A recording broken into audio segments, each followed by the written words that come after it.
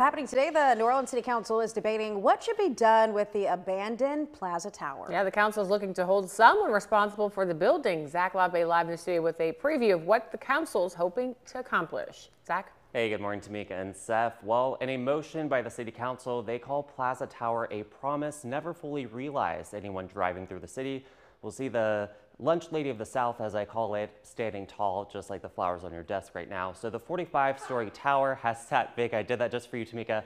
Has sat vacant for the last 21 years, and they believe enough is enough. It's time to do something about it. The council is considering a property a threat to public health and safety.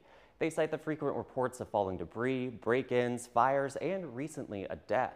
The building's owners have reported they've created the safest possible environment around the structure, but the council says it's not enough. And even when the tower was at its most active period, there were issues with asbestos and mold. But it wasn't always like this. Back in 1964, the tower was considered a beacon of hope to anchor the central business district, marking the era of high-rise construction here in New Orleans.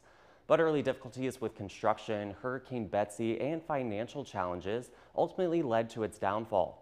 Mayor Cantrell recently weighed in with her thoughts in her weekly news briefing. But again, I focused on demolition. That's been on the table as well. It's not off the table, but what is on the table? All the challenges that are associated with any step that we take. Later on today, the New Orleans Fire Department's going into the tower for an informal inspection. They say they're checking for any structural or safety issues in case they have to respond to any emergencies on the property. You may even remember just a few weeks ago, firefighters responded to a large trash fire inside of the building. The City Council is meeting this morning at 10 o'clock to discuss what's going to happen with the tower, and we will of course have coverage in our later newscasts and also on our website. In the studio, Zach Labe, WGNO News.